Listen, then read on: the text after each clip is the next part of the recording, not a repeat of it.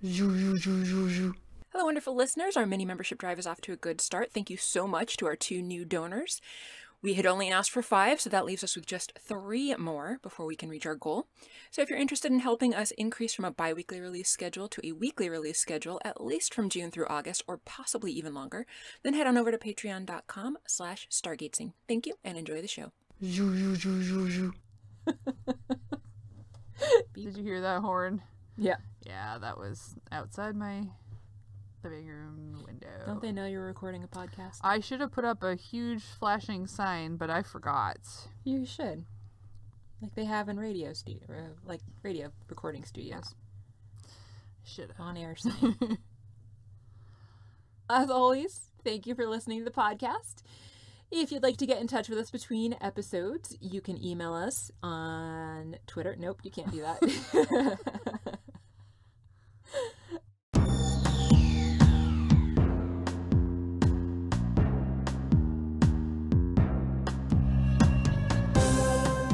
Welcome to Stargatezing, a Stargate gazing podcast. I'm your host, Kathy. And I'm your other host, Mary. And every other week, we discuss an episode of Stargate, beginning with Stargate SG-1. Hello. How are you? I'm fine. How are you? Doing okay. Pepper. She's being very cute, you know. She'll probably fall asleep. Being very cute. I know. She'll fall asleep, I'm sure, and then we'll be treated to more snores. Excellent. Yeah. That makes for good podcasting. Kitty snores. Oh, yeah. Mm-hmm. I don't like the broccoli tots. Oh, that's too bad. They're like 50-50 potato and cauliflower with hint of broccoli. That's weird. Which I didn't know. 20-something-ish. Nice. Sorry. I don't know. I was in a hurry. Couldn't remember what number it was. That's okay. We were on, I don't know, I have it somewhere. 22, I think. Episode 22, unless you're going by Netflix, which is episode 21. Yeah, we're going by us. And but we're going by our count. Yes. What we say goes. We say 22. Exactly. Take that, Netflix. Yeah. And IMDb, was it, that also disagreed? Or was it IMDb Probably. that did agree? I don't know. Now that we're going to be in season 2, I think I've mentioned before that I don't think that the odd counting is the same. I think season 2 is just normal. All sources seem to agree. Hopefully, yeah, I think the DVDs are in order as well. Mm-hmm. Which they were not for season 1. Yeah. So how's your day been? My day has been fine. What have I done today? I feel like I've been busy all day, and I don't feel like I've actually done anything important. Uh-oh. I did some writing. I did my daily writing. Nice. I practiced my violin. When I would have been normally going running, I instead did some writing and practiced my violin because I just couldn't deal with the thought of running. Nah. And then I worked, and then I went for a walk, and then I did podcast editing, and now, right now, I am recording a podcast. Are you? Isn't that interesting? Yeah. It's called Stargatezing. You might have heard of it. I have Maybe heard not. of Not a it. whole lot of people listen yet. It's true. But funny story, I have heard of it because Really? I am also currently recording a podcast episode Oh my goodness. of Stargazing. Holy crap, what a coincidence. It's crazy. This That is world insane. Makes no sense. Who would have thought? Nobody.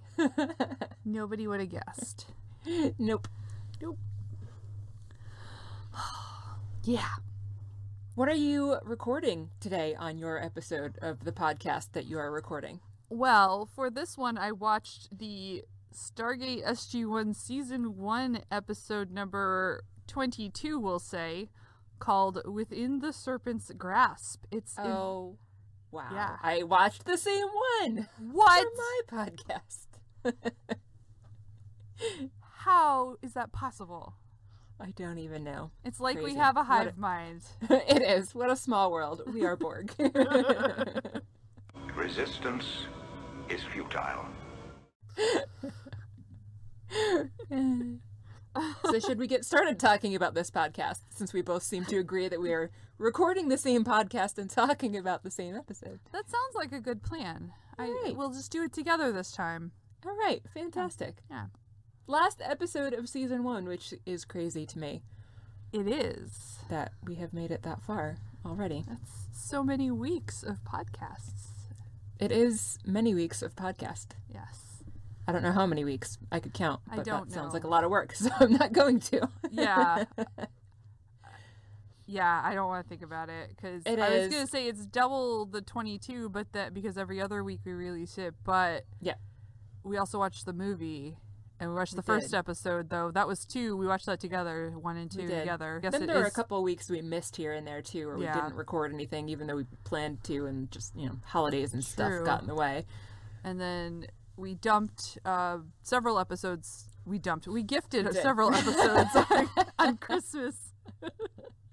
That was intentional. That Yes. wasn't just us being like, let's just get rid of these episodes and we'll release them today and pretend it's a present. No. We did do that on purpose, and Yes, it took you a did. lot of extra editing time. Well done. Thank you.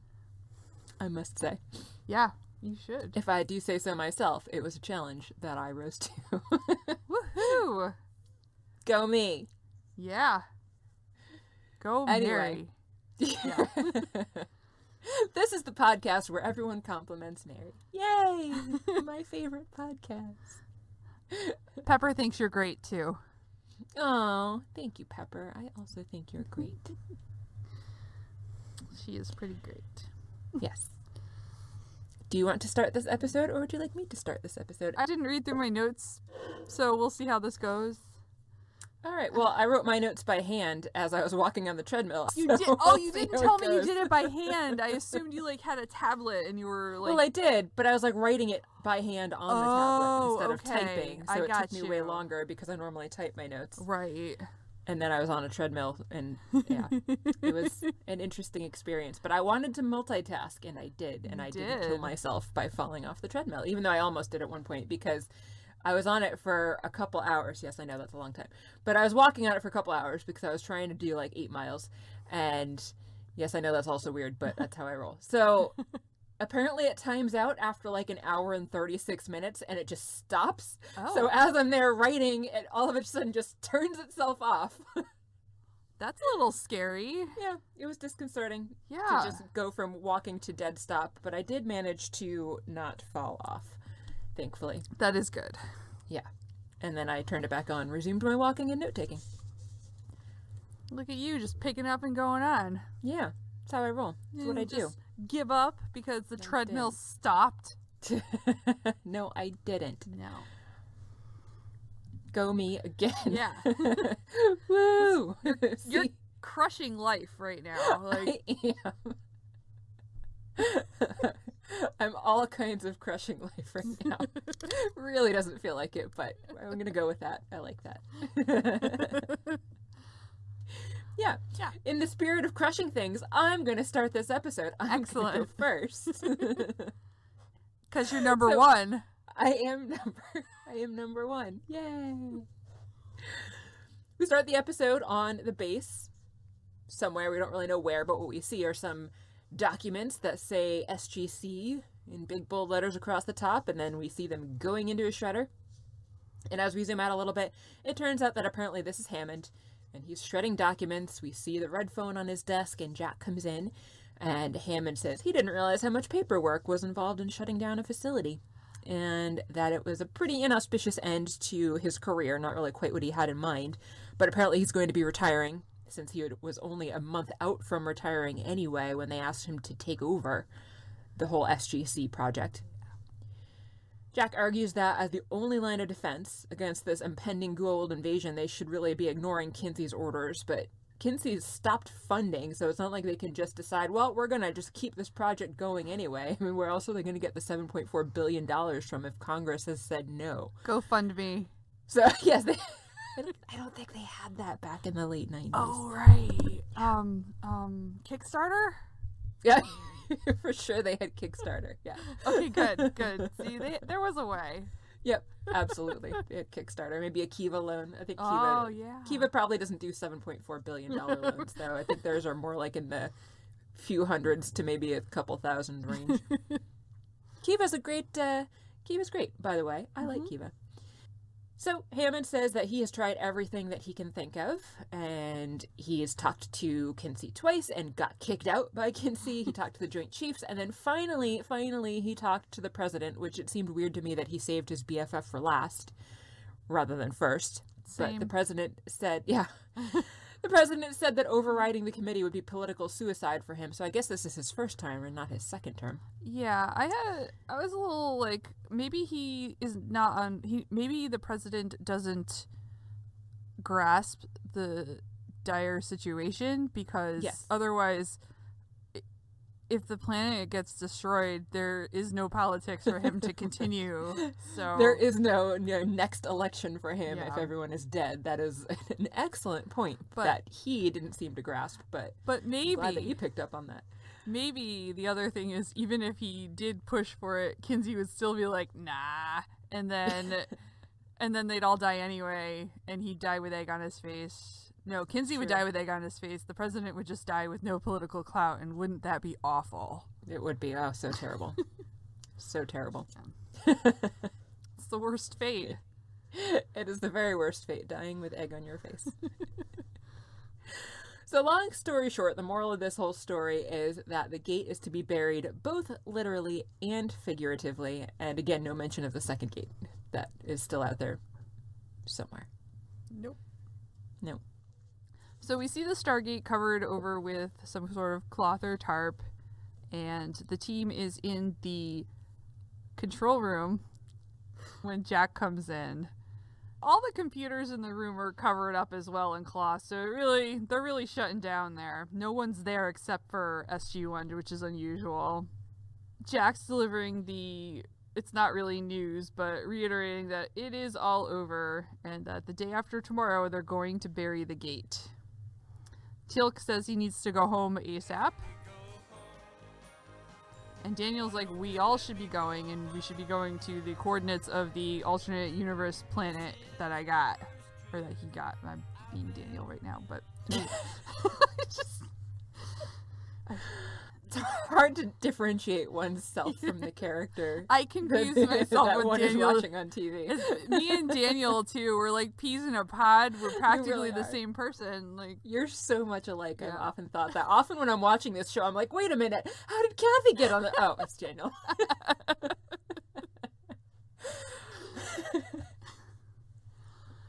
there's still a little questioning of Daniel's trip to the alternate dimension, because Daniel still has to insist it's real. I didn't understand still why they're so skeptical I after all the stuff they've seen so far. I don't know. Wishful thinking. Yeah. But at the same time, they're willing to take his word that there's the possibility of danger anyway, so I don't know. Yeah. Anyway, Sam asks how they know the address actually works in this reality, correlates with the same thing in the other reality, and Daniel's like, there's only one way to find out.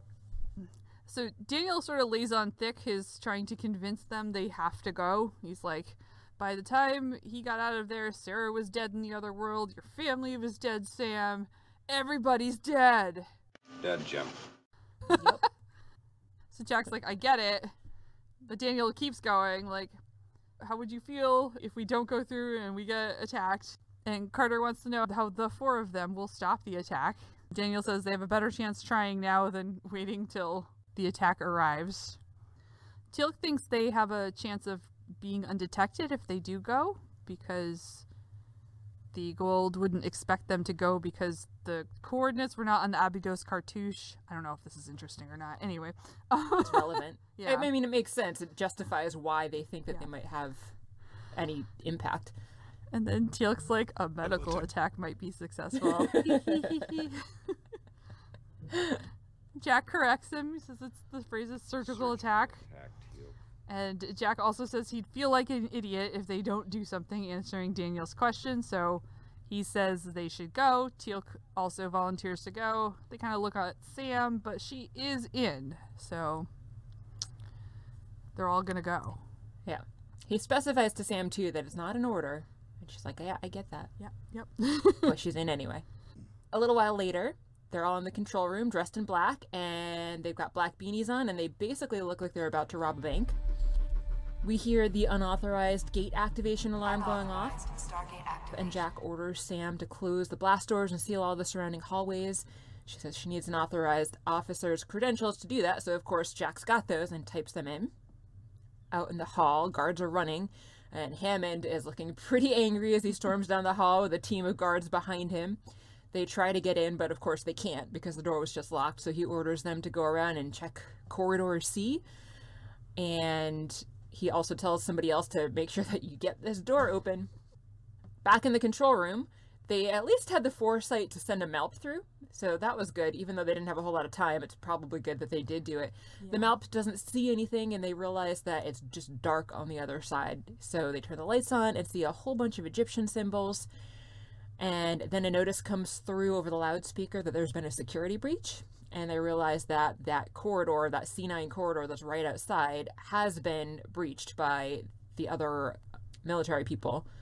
So SG-1 runs down into the gate room, and they get through the gate just as Hammond and the guards come in, barely missing them. And that's it. The gate closes after them. What's gonna happen? We don't have to wait long to find out what happens next. Just through the credits. Nope. So we see a room that the team is in through some night vision goggle style view. Mm-hmm. We see Teal'c standing in the gate, the MALP, the DHD. And Jack takes off the goggles, and then they all turn on their flashlights. Jack orders Daniel to send the MALP back through. Sam notes there are no doors or windows, and Teal'c says that those things are often disguised within the structure. There are a bunch of boxes, crates, I don't know, cargo hanging around. Jack asks about them, and Teal'c says that the gold must be sending or receiving something through the gate. So they decide to have a look inside one of them. In the background, you can see that Daniel has opened the gate and is sending the MALP back through. They open one of the crates, and it kind of opens fun, like the top of it. I don't know. It opens up in portions, and it's kind of cool looking. I don't know. It did. Yeah, I have like segmented. Yeah. Nice job, props department. Yeah. Yeah. So we see inside what looks like some kind of staffs, although not necessarily weapons. At least the staff ones. I thought they looked kind of like the staff weapons. No? Yeah. One of Maybe them, I wasn't looking closely enough. I think one of them did. The other one just kind of looked like a staff and looked like it had a jewel on the end or something. Oh. Anyway, they ignore those altogether, and they pick up the other. Jack picks up the other thingy that's in there, which is some small little. It turns out to be like a gun. Yeah. A Jaffa gun, a gold gun, handgun, as opposed to the big staff weapons. Right. And it looks like a snake. It did. Yeah. Yeah. Teal'c calls it a Zetnicatel or something to that effect. Yeah, that's what I heard. He explains it's uses a different energy source than the staff weapons and is less powerful, however still deadly. Jack's like, sweet, pass them out. And he also decides to call it a Zat gun because Zetnicatel, and I agree, is just too much. It's a challenge. Yeah. Teal'c shows him how to fire it. He explains that one shot from that will be very painful to the target, but not deadly. But if you shoot him twice, it will kill them. They hear a loud whirring noise, and then they're knocked off their feet. Except for Teal'c, of course. Yeah. Of course. Daniel wants to know what that was. Sam guesses a weird planetary shift. Daniel tries to dial home then, because they decide to get out of there. But the gate will not connect. Uh-oh. Yeah. It was just what Daniel said. Yeah. Yes. Yeah. Just then a door opens, so the team scatters to hide amongst the boxes as a line of Jaffa guards march in. It's a good thing that the doors opened so slowly and loudly so that they had time to run and hide first. It's true. Did you notice while they were hiding, like, I was very surprised by how obsessive Daniel was staring at the vision goggles that were on the floor. Yeah. I think the implication is it was like right next to one of the guards' feet. So Okay. I think the implication was that like he was worried they were going to see it and realize that there was someone in there. Yeah. So, but that does not happen, fortunately. It doesn't. Yeah, the guards showing up was just a coincidence. They didn't actually know anybody was in there. And they're apparently not at all observant either. Because Jack's like just ducking behind the DHG, which isn't that big, and like no, it's not. It's like when they were hiding behind trees in the episode with the Knox. Well, apparently SG-1 is extremely stealthy in tiny spaces. They are. Apparently. Yeah. The guards have business though. They stop near the gate, and I'm not sure how this happens. Like, I don't know if there was like any kind of controls. I don't see any controls at all with this big sphere that floats out. No, they just, to me, it just looked like they opened the crate that it was in, and then it just automatically went and did its thing. Okay. So they open a crate, and this big sphere comes out and floats over and positions itself basically in the center of the Stargate. Then they turn and they leave. Yep. It was very anticlimactic. Yeah. So it's good. The team's not discovered. Woohoo. They come out of hiding. Daniel retrieves the goggles he was obsessing with, and I don't know why this is so problematic for me, but apparently I'm just like, oh, Daniel obsessing about night vision goggles. So they ask about the sphere, and Teal'c says it's like an advanced TV. And Jack's like, think it gets showtime? Teal'c's not. Yeah. Teal'c's not amused. But what does a showtime? Yes. He didn't actually ask that. No. But he should have. Yeah, he should have. So now that Teal'c notes that now that they saw where the doors are, he can get it opened. Did you notice, though, that when they actually showed the doors, they weren't blended into the architecture, like, at all? They were very clearly, like, these big hangar bay doors in a wall. And so they really shouldn't have needed anyone to show them where the doors were. It was pretty obvious. They have door blindness, right? That's a thing. Apparently. I think I heard that was a thing. Yeah. Oh, yeah, absolutely. Some people have face blindness and other people have door blindness. Yeah. Yep. Yeah. So they head out. Teal'c gets the door open and they head out. Daniel straggles a little bit, but eventually catches up. And then they're just sneaking down the corridors, trying not to get caught by Jaffa soldiers marching through them. Yeah. There's a lot of convenient alcoves for them to hide in, There I've noticed. really because are. There's constantly guards going by, and every time that a stream of guards comes by, there's always a convenient and pointless alcove for them to hide in. Yeah, there doesn't seem like the walls of the corridors aren't like a solid wall. There are all kinds of little nooks and crannies built in, or like a wall, and then you can hide behind it, and then it's. And every corridor is very curved so that you can't see far enough down one for any of the guards to be able to see them. So they can hear the guards around every corner because, convenient. Yes. But the guards can't see them because none of the hallways are straight. Very well designed. Yeah. They were not anticipating sneaking around when they designed that. Apparently not. Back on Earth, Walter confirms to Hammond that the team that left was SG-1 and that they went to the coordinates that Daniel had been going on about for the last however long it's been. With Walter and Hammond in the hallway is Ferretti, apparently, and he says that SG-2 is standing by and ready to go and get SG-1.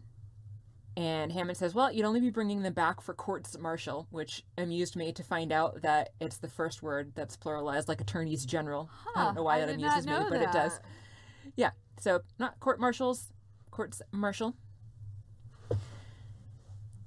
So Freddie asks if he can speak freely, and Hammond says, of course. And he says that he wants to go back up SG-1 because of all of the help and support that he's gotten from Jack over the years.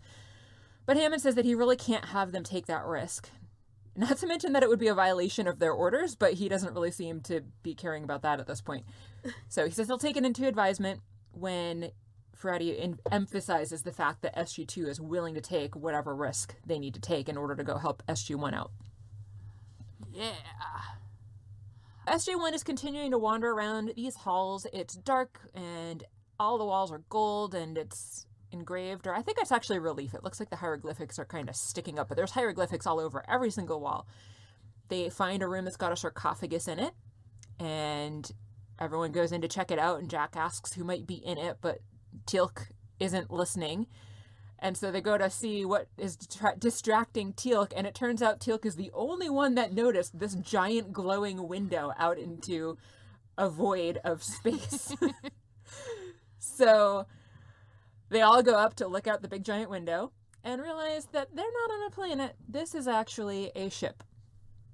And Teal'c says that what they felt as that jolt must have actually been hyperlaunch. Uh-oh. Yeah, that's problematic. Yeah. Although hyperlaunch looks pretty nice. It does. It's very pretty. Yeah. Back on Earth, the Stargate is dialing. Hammond seems to have decided to let SG-2, and it looks like a whole bunch of other people, go through the gate to try to bring back SG-1 alive. But they're thwarted because Chevron 7 will not lock. Walter doesn't know why. Yeah. Hammond says find out. I like that Hammond was also taking the time to tell them that, we're going to send a Malp through first, and then if it's okay, you can go to, wouldn't that already be their standard operating procedure here anyway? Why did he need to take the time to explain that? Maybe the whole group is just, so hyped up about this that they were ready to run through the second the gate opened. Yeah. Woo. I don't know. Back on what we now know is a ship. Jack asks Teal'c why he didn't tell them before that this was a ship and not a planet. And Teal'c says, well, he wasn't sure because he's never actually been on a ship like this. He said it accelerates differently and most ships don't have stargates on them. A guard suddenly comes in, weapon drawn, and shoots at them. Sam shoots once, and then she shoots twice for good measure, and we know what that means. And then Teal'c shoots a third time, and that conveniently disposes of the body. What? One shot hurts him, 2 shots kill him. The third shot disintegrates him. Oh, great. You didn't feel this was worthy of mention, I take it. Sam noticed that when the guard shot at them, it hit the window and seemed to kind of spread out like it was some kind of an energy field, and Teal'c says that's correct. There isn't any kind of clear substance like glass or anything else that would be able to withstand their current velocity. And Sam's like, or temporal displacement. And she has guessed at this point that they must be traveling faster than the speed of light. And Teal'c says that is correct. So this is when Sam realizes that when they got onto the ship, they must have been orbiting around some planet, and then after that jumped to light speed. And that, of course, is why the gate isn't working, because the point of origin isn't valid anymore, as Daniel chimes in. Jack, he's like, well, I guess the two of you better figure out how to get us home. And Sam's like, well, the only way that we can do that would be to turn the ship around and go back to where we started. So Daniel's like, I'm just going to go tell the pilot that. Jack asks Teal'c if he would actually be able to fly a ship like this, but Teal'c says he's not really sure because it's new technology and the only thing he's actually qualified to be flying is a death glider. So he suggests that they leave this room, at least, as soon as possible, because that sarcophagus that's in the middle of the room is not going to be left unattended for long. I had noted that the Jaffa guards always march side by side in 2 rows, and I was just like, they're not like sand people. They're not worried about hiding their numbers, which is dumb. It's still amusing, though. Anyway. Yeah. Probably not leaving a whole lot of footprints on that hard tile floor or whatever it's made out of. Yeah. The team is hiding, again, inside the walls or wherever. Yep. The sneaky music playing in the background. Did you notice that? Off and on through the episode, I think, right? Yeah. It's kind of fun. I don't know. It was. But they're hiding again. Jack's trying to see what the Jaffa and the corridor are doing, but Daniel is looking in the other direction, and he spots a room full of death gliders, which are kind of pretty colors. Yeah. They were. It's really convenient that this dark black that they're wearing, the matte black that they're wearing, is imperceptible against a shiny gold background. Otherwise, it would be super easy for anybody in that hangar to see them hanging out in front of this gold wall in front of them. But they don't. No. Nope. They realize they are on an attack ship headed to Earth. What? Sam is able to calculate they have a long time before they get to Earth based on the coordinates of the planet they gated to and the speed of the ship, which is going 10 times the speed of light. That is not okay. Everyone knows that when you go that fast, you turn into a giant salamander. How did they not think of this when they decided to make their ship go this fast?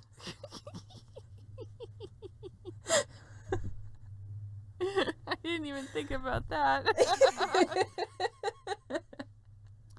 Yeah, they better watch out. They might de-evolve. And then mate and have babies. It's a very real possibility.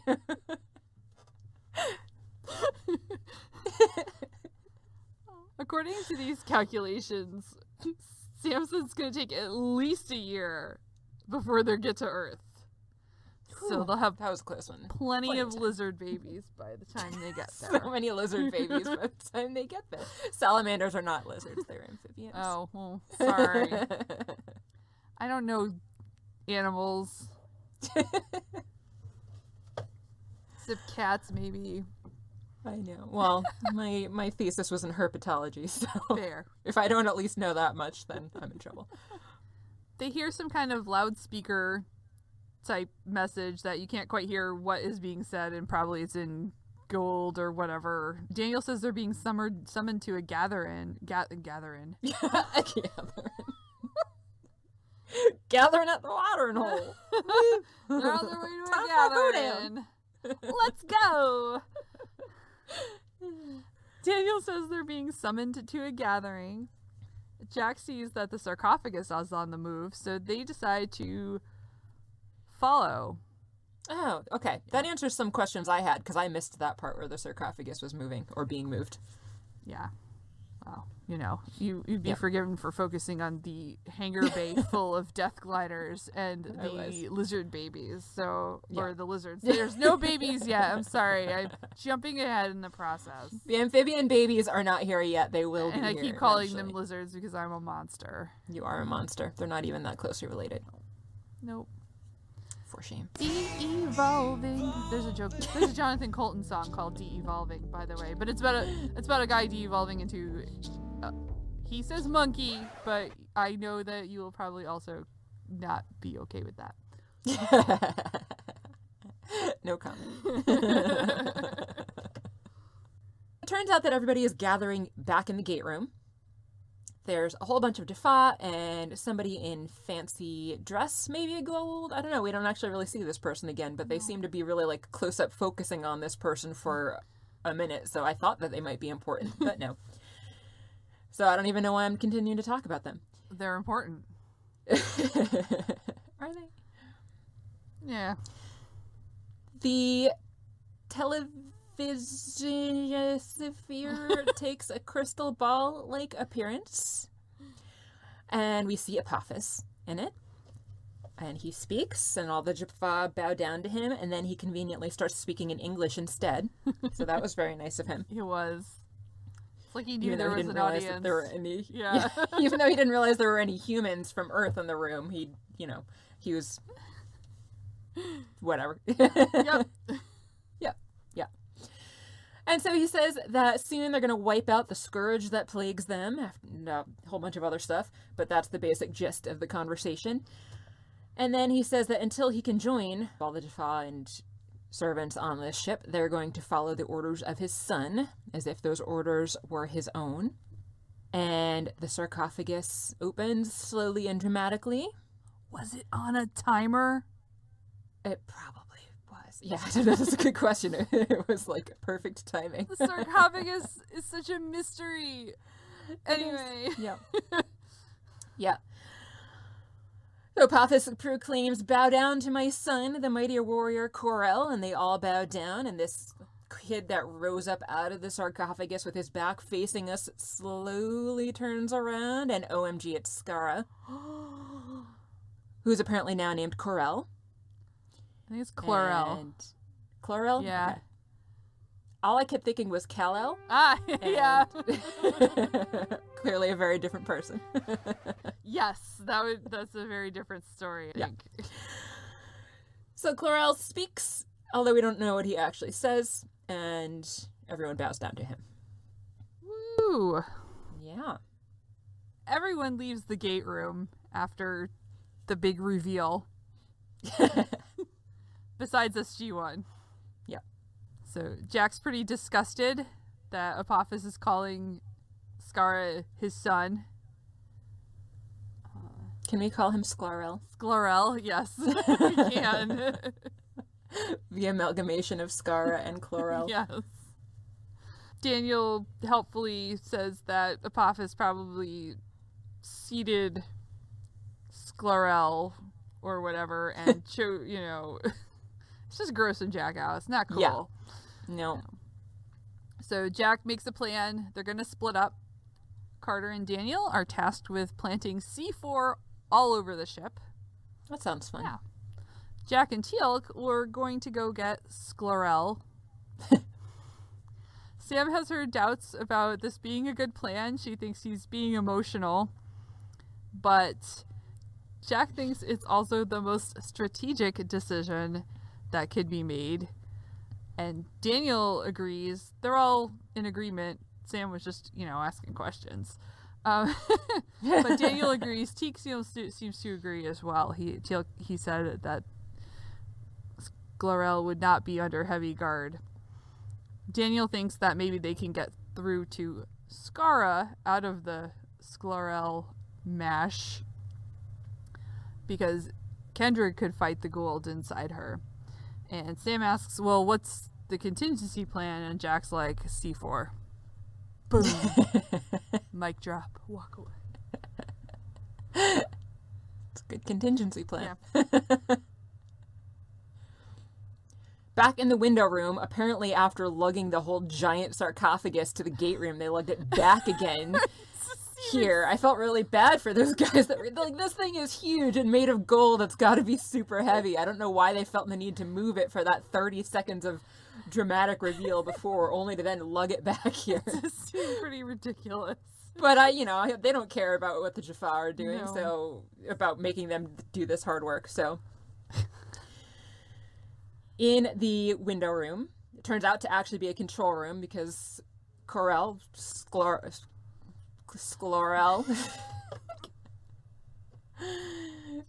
Chlorel looks out the window and he raises up what turns out to be like a control panel kind of thing. Jack and Teal'c rush in and there's a firefight. They take down two of the guards. Chlorel's eyes glow and he brings up a sparkle bling. And then he just kind of like waves his hand around in the air with the sparkle bling lit up. It was kind of just silly looking. Yeah. He's waving it in the general direction of Jack, who's at the far end of the room. And Teal'c, who had been hiding at the far end of the sarcophagus, so it's like lengthwise between him and Chlorel, suddenly somehow managed to run the full 10-foot length and attack Chlorel from behind, even though a few seconds ago when we saw Chlorel standing at those controls, you could see that clearly down either side of the sarcophagus. So like Chlorel should have totally been able to see Teal'c coming, but he didn't. No. So Teal'c doesn't really tackle him, but he kind of grabs him from behind and pins his arms down at his sides. So why Chlorel wasn't able to just like turn his wrist and blast Teal'c standing behind him, I don't really know, but apparently he couldn't. And Jack comes out from hiding at this point, now that Chlorel's basically been neutralized. And Chlorel's like, how dare you do this to me? How dare you do this to Chlorel? And he says, you will die a painful death. And Jack's like, whatever. Teal'c describes a raised serpent hieroglyph to Jack and tells him to go to the wall and turn it and push it. And apparently that closes the door. So Teal'c shoots the glyph, which apparently breaks it, essentially. And then there's another one, and Jack does the same thing to the other one. So now they're, at least for the time being, sealed in here. It'll take them time to get through the doors now that the controls have been blasted. And Jack walks up and says, hey, Skara, long time no see. Yeah. Yeah. That's that Yeah. Then, while that's happening, Daniel and Sam are busy sneaking around the hallways, hiding from Jaffa guards, in all of their convenient little nooks. Why have so many of you switched from toast to Thomas's English muffins? Definitely the granny. It was the Nooks. They scene. had Some English muffins. Ooh, I had one for breakfast. I love English Some of this muffins. just making me think of the Nicks and Crannies. I love English muffins so I much. did too. I didn't have one for breakfast. I had waffles. Oh, nice. But I often have English muffins for breakfast. Yeah, I have them a lot. Waffles sound amazing too. Mm-hmm. I love waffles. Me too. So we eat waffles, but Daniel and Sam go to hangar bays to plant C4 on death gliders. Yep. They figure there being fuel in those death gliders, it will hopefully start some sort of chain reaction in blowing one of them up. So that's that scene. Yeah. Yeah. Back in the window room / control room, whatever that room is with the sarcophagus in it, Jack is trying to get through to Skara and tells Skara to remember him and introduces Teal'c, but it is apparently still Chlorel that they're talking to, and he's like, Teal'c the traitor, and says that he's going to have great pleasure delivering Teal'c's head to his father. And Jack emphasizes Apophis is not your father, but Chlorel says he is my father, seed of the mother, and he chose the body that I will live out eternity in. And Jack says he doesn't mean the thing in his head, he's talking to Skara, not to Chlorel. But Chlorel, of course, reminds him that nothing of the host survives, and Jack doesn't want to believe that. But then Chlorel, just kind of trying to rub things in, tells him that Skara had a feeble mind and suffered very greatly before then easily giving in What an to asshole. the control of Chlorel. Yeah, he really is an asshole. So Jack punches him, which seemed pretty mean to me since, like, it's still Skara's body that he has now just punched in the face. So Chlorel's kind of laughs it off and says that he's not going to kill Jack, but might try to make a host out of him himself. And Jack says to Teal'c, you promise that this thing is not going to kill him? He says, talking about his at gun, and Teal'c confirms, nope, takes 2 blasts to kill him. So Jack says he's going to shoot Chlorel if he doesn't let Skara talk. But Chlorel says that that would only hurt Skara. And Jack's like, well, he's a tough kid, so it'll be fine. And Chlorel's like, no, he's too scared to come forward. He doesn't want to come forward. So Chlorel backed down on what he had just said about nothing of the host surviving pretty quickly on that one. Because since he is now saying, no, Scar is just too scared to come out. And he says that Scar is enjoying Chlorel's protection and doesn't want to talk to anybody. So Jack shoots him. And Chlorel collapses in a ball of lightning. And then suddenly, Skara. Calls out for Sharae and Daniel, and Jack rushes to him. And Skara tells Jack that it really hurts and asks if Jack is still his friend. It was really sad because Jack says he still is his friend, and Skara asks if Jack can ever forgive him for what they're about to do. And Jack's like, what are you about to do? And they kind of, Skara's kind of panicking at this point, and Jack's like, you really need to tell me what to do. But then Chlorel takes over again. Guards come in. Staff weapons are pointed at Jack, and they order him to release Chlorel, but Jack and Teal'c exchange several dramatic looks, and Chlorel smirks. There's a lot of face acting here. Jack asks Skara to help him, but we see the eyes glow, so we know that it is actually Chlorel and not Skara there right now. And the Jaffa leader guy, who doesn't get a gold tattoo on his face for whatever reason, but just has a plain black one, says that they need to release Chlorel or they're going to kill Jack. But Teal'c says, well, if you kill Jack, then I'm going to kill Chlorel. And so the Jaffa says that would only kill the host too. Many more glances are exchanged at this point. There's a lot of talking in this scene. This person said and that person said. But then Jack lowers his weapon. Chlorel gets up and shoots Jack with his at gun, but only once. So he's not dead. And then he orders the Jaffa not to fire on him and says his father is going to be very pleased that now they have not just the traitor, but also the human that recruited him as their captives. No! Yes. Meanwhile, Sam and Daniel are continuing to seed the ship with C4. They are in the gate room putting some on the Stargate so that the Naquita will amplify the explosion. Mm-hmm. Daniel's looking at the spear going, hope they can't see us through it. But then the doors open in their big loud warning fashion, so Sam and Daniel hide behind the Stargate. A strange thing to hide behind since it's like the ring isn't that wide. Yeah, I think it looked like they jumped behind behind the platform it's on. Oh, did they? Yeah. Okay, I don't remember. Yeah, they weren't just like, let's stand in a curved way. So. Let's stand with our straight bodies behind this curved thing. It seems like a thing that they would do, given what we know about their tactical or their stealth skills. True. But they did jump behind. I did see that. So. Okay. Chlorel and his entourage enter with Jack and Teal'c. The sphere activates, so Chlorel can present Jack and Teal'c to his daddy. Jack's like, hey, Pops. Apophis is rightly alarmed and wants to know where they came from and if there are any more of them. Jack's like, oh yeah, I brought a whole army.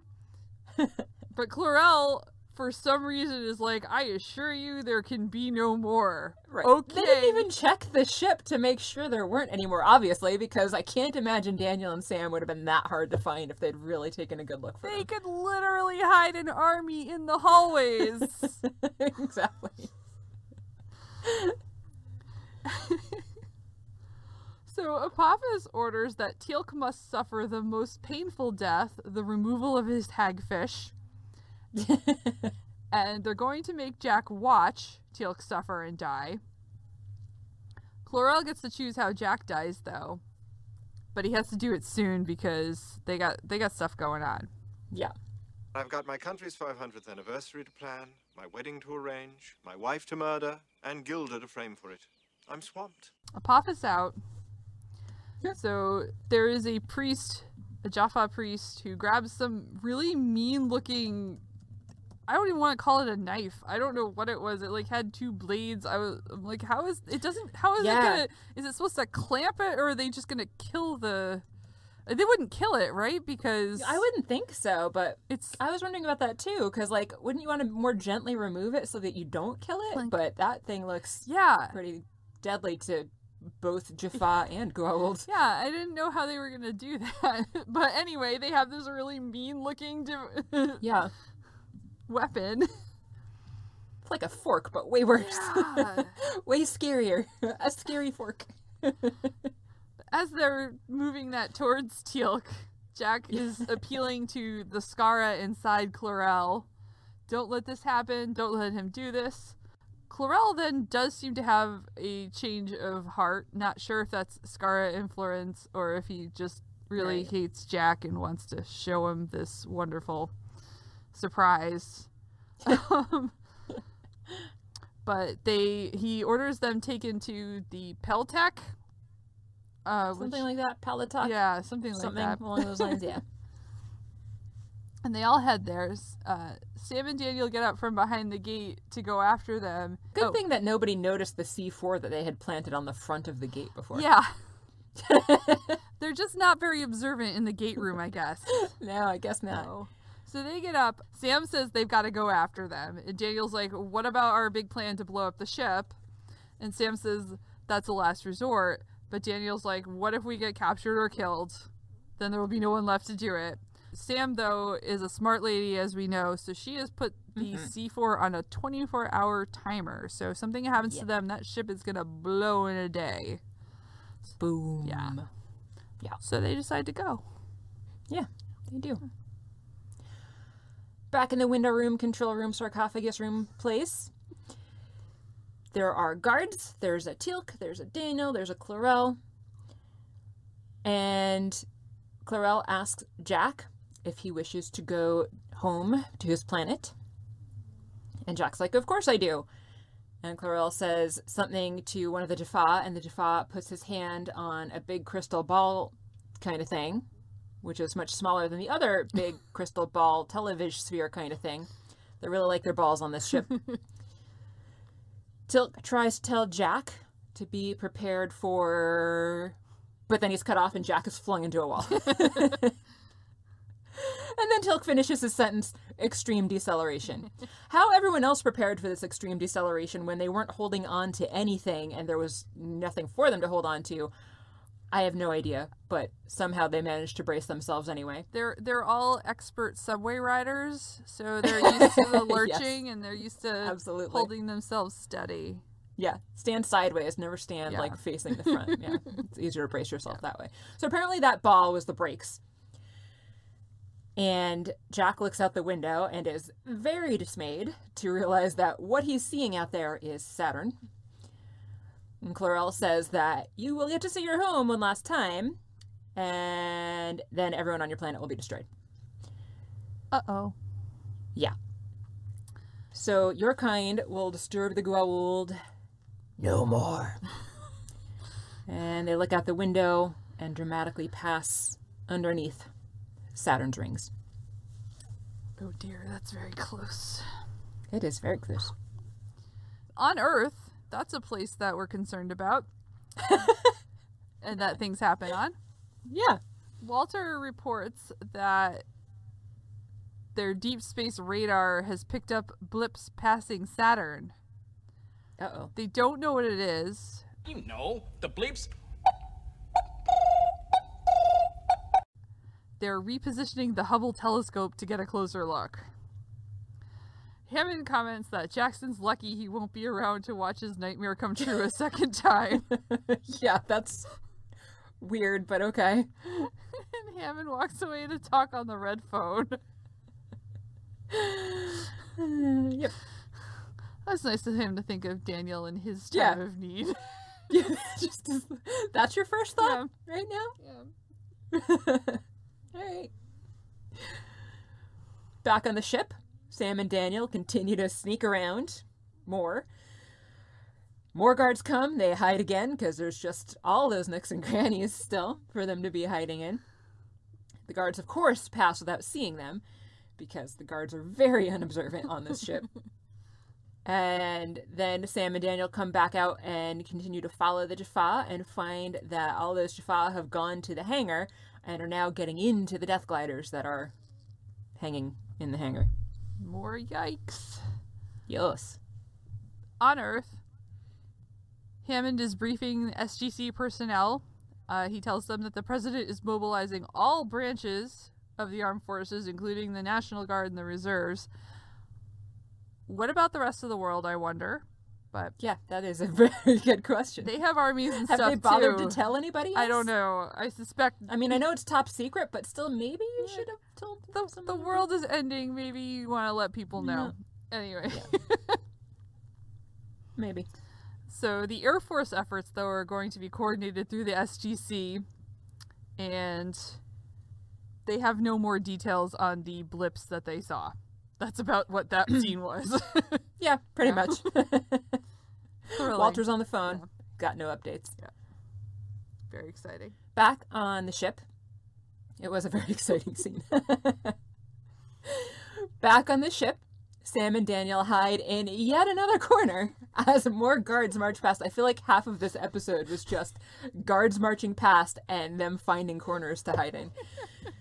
So they sneak up on the room with the window and the sarcophagus and the control panel and see the other SG-1 people in there with everybody else that I mentioned was in there before. Sam lures the guards out with a smoke canister in the hallway. And when they come out, she and Daniel start firing and take them out. They make their way into the control room, and Tilk and Jack take advantage of the distraction at this point to join in the fight, and Jack takes a nice axe handle strike to one of them, which I appreciated.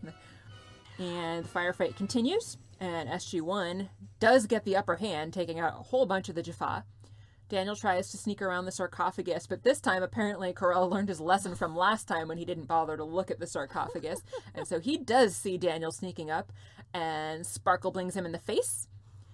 Jack picks up the weapon that Daniel dropped when chloral started to sparkle bling his face. And says Skara's name. The sparkle blinging continues as Daniel's kind of kneeling there, mesmerized, in pain. Kind of, I don't know, what would you call that? Yeah, I feel like that seems kinda, pretty, yeah. Yeah, just kind of mesmerized, I guess. Yeah, like my brain wants to form words, but it's not happening. Same, yeah. So the sparkle blinging of Daniel continues as Daniel kind of kneels there, like mesmerized, staring up at the sparkle bling thing. Jack calls to Skara again and points his gun at him. And Teal'c calls to Jack and tells him not to take action here. Jack continues trying to call Skara's name and to get Skara to come back out and to really kind of take control of his own body again. But it doesn't work. And Jack fires, and he looks completely devastated immediately after doing so. Sam runs to check on Daniel. We hear what is clearly meant to be Skara's voice at this point, and Jack runs up and holds him and apologizes, and then Skara dies. Sad. It was very sad. I was not happy, obviously. No. That would be a weird thing to be happy about. No. But yeah, it's upsetting because, you know, you get to really like him. I really liked him from the movie, so it's a very sad scene. Daniel is, of course, distraught too because Skara was essentially like his little brother, his brother-in-law. And Teal'c tries to get O'Neill's attention and says his name, and Jack's like, just give me a minute. But Teal'c says, I cannot. So they show a view out the window, and we see Earth. Uh-oh. Sam says Earth, just in case anyone had any doubt that this was clearly Earth we're seeing outside the window. And Daniel's like, I thought you said it was going to take a year to get here. And Sam's like, well, I guess we were traveling a whole lot faster than 10 times the speed of light. And she tells Jack that they saw the Death Gliders being prepped for launch. And we get a view of all of the SG team kind of looking out the window from the vantage point of the window, and we zoom out and continue zooming out more, and we see the whole ship showing that viewpoint in through the window at SG-1. And then as it continues to zoom out even more, we see that there is also a second giant ship behind this first one. And then we get the to be continued flashing across the screen, and season 1 is over. It is. That's it, man. Game over, man. It's game over. 2 ships. $2. Shit. 2 ships. Ships plural. Yes. Holy hell. Wow. Also, I think that the last episode ended with the 4 of them staring at the Stargate, and then this one ends with the 4 of them staring out the window. Yeah, so both end with them with a view of the team that then zooms backwards out through a window. Yeah. I thought it was cool looking. Yeah. I liked the cinematography of it. It was good. I guess you'd call it. Yeah. Yeah. Both times. I enjoyed it both times. Whew, yeah. That was the episode. Sure was. What did you think of the episode? I thought it was exciting, except for all the sneaking around. No, I'm just kidding. I'm just kidding. That was exciting too, because you never knew if they were gonna get caught. But yeah, I like a good let's infiltrate and try to blow up a thing, and yeah. It was sad to see Skara, but good to see Skara. Yeah. I just, I'm very happy that we're watching this not as it aired because, I hated waiting for cliffhanger TV series to start up again. It was annoying. So it is. I'm okay with the cliffhanger this time because we can just watch because we have Netflix and DVDs. Yeah. Except that I snuck into your house and destroyed all your DVDs, and then I also wrote to Netflix and told them to cut off your service. Wow. So. And they did. Wow. That seems extreme, but it was, but worth it. No season 2 for you until fall. No. Fall's a really long time. Yep. Sucks to be you. Meanwhile, I'll be continuing the show on my own throughout the summer. All right, well. Just out of spite. And you can't listen to the podcast either, so you'll still never know what happened. You're a monster. I need new friends. Yeah, anybody got any friends? Does anybody want to be my friend? Of course they did. My mom will pay you. It's true. Back in high school, we made all kinds of money.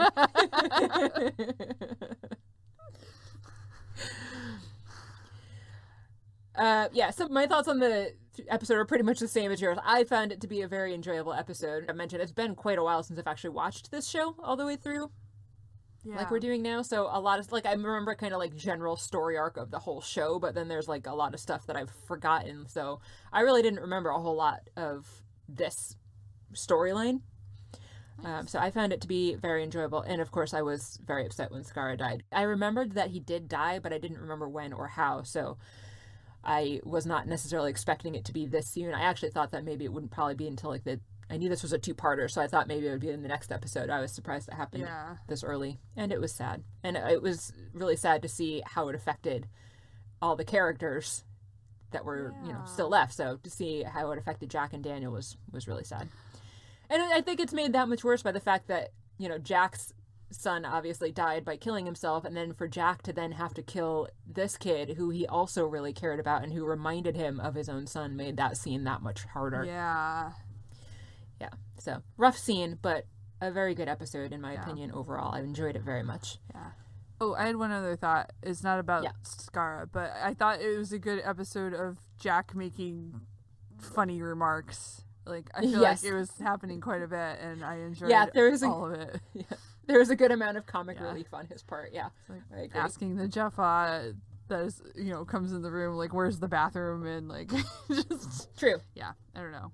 Although I also appreciated Daniel's comment about how he was going to just go tell the captain to turn the ship around. That's true. That was good, too. I feel like Daniel doesn't too often get the silly quips like that, so I wasn't really expecting one like that from him. Although he did get the upload the virus to the mothership one in the last that's right. episode. Yeah, that's true, too. I loved that one so much. Yeah, good point. So there was good humor in this, too.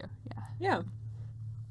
So, Kathy, what is next for me and not for you in the next episode, since you won't be joining me? I would tell you, but I normally read the description from Netflix, and I don't have Netflix anymore. It's true. It's all over for me. All over. Game over! Here. So the next episode we're watching is Season 2, Episode 1. Oh my goodness. We just watched Within the Serpent's Grasp, and the next one is The Serpent's Lair, is called. As a fleet of gold warships head toward Earth, the Stargate facility sends the best of American society through the Stargate to a safe alpha site. That's not... Well, it's good that they specify American society. That's not a great description. What is that? Oh, that's... Is it doing that stupid thing that I said they did when I was watching... When they just do, like, the opening scene? Let me see what this booklet says. I don't know. Let me just read the booklet just for funsies. I've got the DVD booklet right here. The booklet. Yeah. This one says, when a fleet of gold warships launches a surprise attack on Earth, the SG-1 team uses the Stargate to board an enemy ship with enough explosives to destroy the entire force. Well, that's how they explained the... That already happened. That one. Thanks, booklet. Wait, there's one more sentence. Oh, okay. But the team's capture suddenly turns their objective into a suicide mission. Wow. Is that the capture we just saw, or is there another capture coming up? I don't know, but I'm guessing that did not tell us anything we didn't know either. No, it did not. So both descriptions pretty useless. Yeah. You're welcome. Yeah. But at least we know that some Americans will be safe and screw all the other countries. Awesome. Yeah. Okay then. Yeah. On that note, as always, thank you for listening. If you haven't already hit subscribe, please do so that you can get all of our episodes as soon as they're released every other Monday, or you can also find us on YouTube if that is your preferred way of consuming podcasts. Reviews and likes are very greatly appreciated, as is word of mouth, because that is a really good way to help more people find our podcast. If you'd like to get in touch with us, you can email us. We're at stargatezing@gmail.com. You can find us on Twitter. We're at Stargatezing. You can like and share our Facebook page or join our Facebook group. And you can also find us on patreon.com/stargatezing if you're feeling generous and want to help support the show financially. And you can check out our website. We are at stargatezing.space for that. I'm Mary. I'm Kathy. And you've been listening to Stargatezing. The very young do not always do as they're told. The very young do not always do as they're told.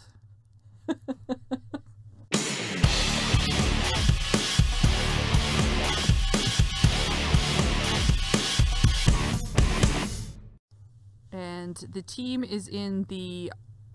God, what were we calling it? Sorry. Operations? Is that the word we were using for that room where the computers are? They're all covered in cloth? Oh, I just call it the control room. Control room, thank you. I was like, why can't I remember that? Wow, alright. It's a very complicated term. You know, that room where all the controls are. What was that called again? Oh, god damn it, I don't remember. I think operations could be an okay name for it, but... Yes, it could. But that's not the one I've been saying either, so... Anyway. Everyone will be like, what the fuck is operations? Yeah. Where's operation? So we see the Stargate covered over with some sort of cloth or tarp, and the team is in the control room when Jack comes in. The whole center there, the whole, oh my god, brain. You know what the problem is? I wrote operations in my notes, and now that's what my brain wants to do. Okay. You can call it operations if you'd like. I think we've established that well enough that people will understand at this point. Our listeners are smart. Otherwise, they wouldn't be listening. That's true. But are they as smart as Mary? Probably not. Also, Teal'c. Remember, Teal'c is a pretty smart guy. He'll understand. He will. So, he is a smart guy. No one asked, but we'll tell you how smart he is.